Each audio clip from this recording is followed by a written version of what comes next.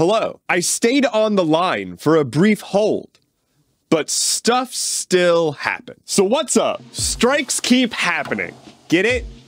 Like what I say? That wasn't very good. After 118 days of striking, the Actors Guild has come to an agreement with employers, getting them most of what they were looking for. As of yesterday, the president of SAG-AFTRA has said it's time to go back to work, you can resume your obligations, and so on and so forth. So the strike is officially over, and among the highlights of the deal that they made are better wages, better residuals, stronger wages for people participating in streaming, protections from AI, and more. Protections from AI. Like, that's a thing that has to get negotiated now. Like, these companies wanted to essentially scan actors and then pay them once and then use their likeness forever using AI instead of paying the actor. You know, real artistic shit. Anyway, this is another in a long line of historic strikes that have happened recently and resulted in significantly better pay and working conditions.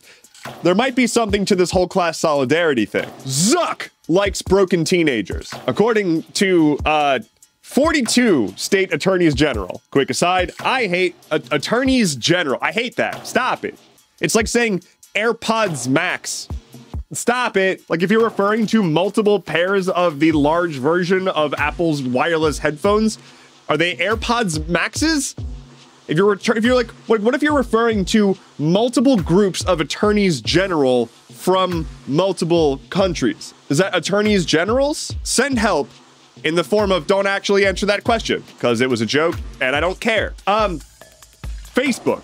That's what I was talking about. 42 US state attorneys general have brought a lawsuit against Meta, the parent company of Facebook and Instagram, alleging that they made conscious decisions to essentially exploit underage kids, specifically in the space of designing their app to be harmful and addictive for children.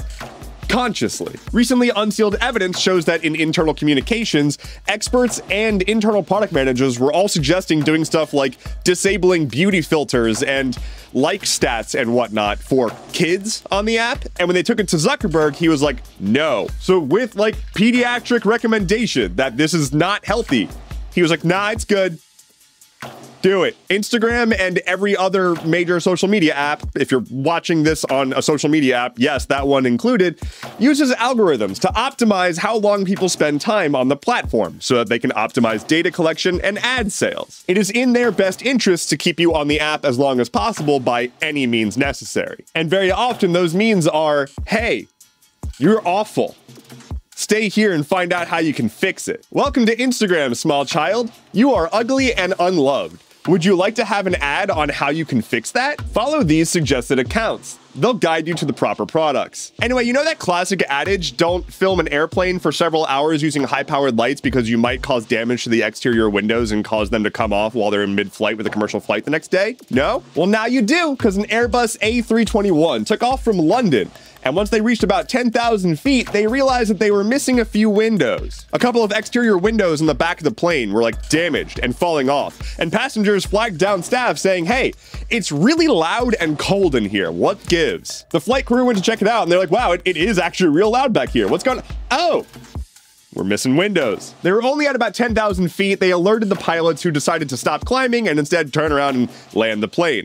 Thankfully, the plane landed uneventfully and no one was injured. Upon investigating what the hell happened, it turns out that this plane was used in like some sort of quote unquote filming event the day prior, and it had high-powered lights pointing at the plane for hours, which probably melted some of the adhesive on the windows or something. So there you go. Before you board your next plane, ask them if it was recently used in a filming event. Otherwise, it may not be safe. It's probably safe.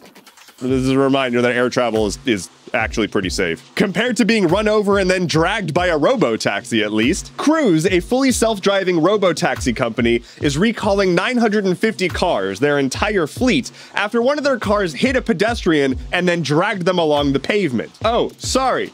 After one of their cars hit a pedestrian that had already been hit by another car and then dragged them across the street. According to the recall report, 100% of their fleet are affected by a, quote, software issue that caused the car to miscategorize the situation and decide to go ahead and drive. So someone got hit by a car that was being driven by a human and then fell over in front of a driverless car that then also hit them and dragged them across the street because it was like, oh, I don't know what that was. This event comes after previous issues with Cruise safety has been raised. For example, apparently their cars had trouble recognizing children, and they've previously run into emergency vehicles or run over active fire hoses that were in use, stuff like that. But don't worry, Cruise says that they have a software update ready to fix the whole hitting a pedestrian and then dragging their body along asphalt thing. If you will afford me a quick tangent, I have talked about this a little bit before, but I know that self-driving cars seem really appealing.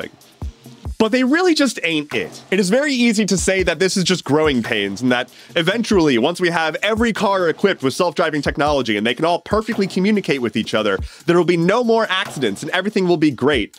It's a fallacy. There will always be a need for specialty human-driven vehicles. There will always be a need for emergency vehicles.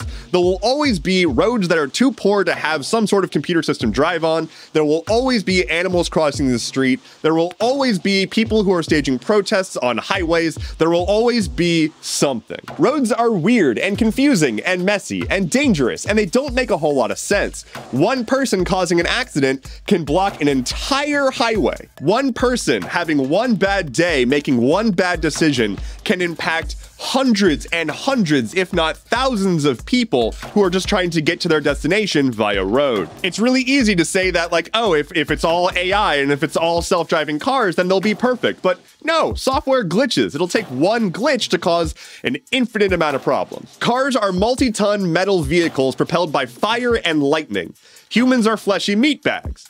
We just don't mix. There are cheaper, safer, and more efficient methods of making automated transportation, but they want to go for cars because whoever solves that problem wins the favor of all of the auto industry. And there is a lot of money in the auto industry. And a lot of that money goes towards lobbying, stopping any other kind of project. On this day in 1944, the USS Mount Hood exploded while docked at Seidler Harbor. When I say exploded, I mean it ceased to exist. The USS Mount Hood was an ammunition ship. Its whole purpose was to carry thousands of tons of explosives. On the morning of November 10th, 1944, 17 men from the ship were off to go collect the ship's mail. They were walking along the beach about 4 kilometers away from the ship when they were thrown to the ground by a shockwave. When they got up and turned around, there was just a plume of smoke where once there was their ship. Nothing was recovered. Well, one thing was recovered, a 16 by 10 foot piece of metal that was found in the newly formed crater right below where the ship was docked. A massive underwater trench that was created from the explosion, 300 feet long and 40 feet deep. Of course, hundreds of sailors' lives were instantly claimed, and many vessels within a 2-kilometer radius were damaged or entirely destroyed. According to investigations, the cause of the explosion was inexperienced crew and poor management. On a ship that's supposed to carry thousands of pounds of explosives. I guess go off, the Navy. Lightning round. Valve is releasing a slightly updated Steam Deck with an OLED screen and better battery life. Some scientists in a lab have successfully grown some yeast that has more than 50% synthetic DNA. Here's the weather. Snapchat has laid off 20 project managers in an attempt to increase their speed of decision making. Hey, you know that like venue that you're probably seeing a lot recently from Las Vegas? It's just like a big sphere that does like light shows on the outside and the inside. They're hemorrhaging cash, it turns out. They're operating at like a $90+ million loss, and their CFO just recently quit, reportedly after a shouting match with the CEO. Hulu and Disney Plus are combining into one app because at the end of time, there will be exactly one app and it will suck. After the recent election results in the US, GOP strategizers are starting to get a bit concerned about their hardline stance on abortion. I wonder why. Rockstar Games has announced that they will be releasing a GTA 6 trailer in December. And finally for today, pour one out for a real one, as Omegle has shut down. While yes, there was a lot of problematic stuff about Omegle, I didn't have a second half of that. That is all I have for you today. Thank you so much for watching. Let me know in the comments below what your ship is carrying 3,800 tons of. My name is Endeavorance. I'll be back on Monday. Take care and be well.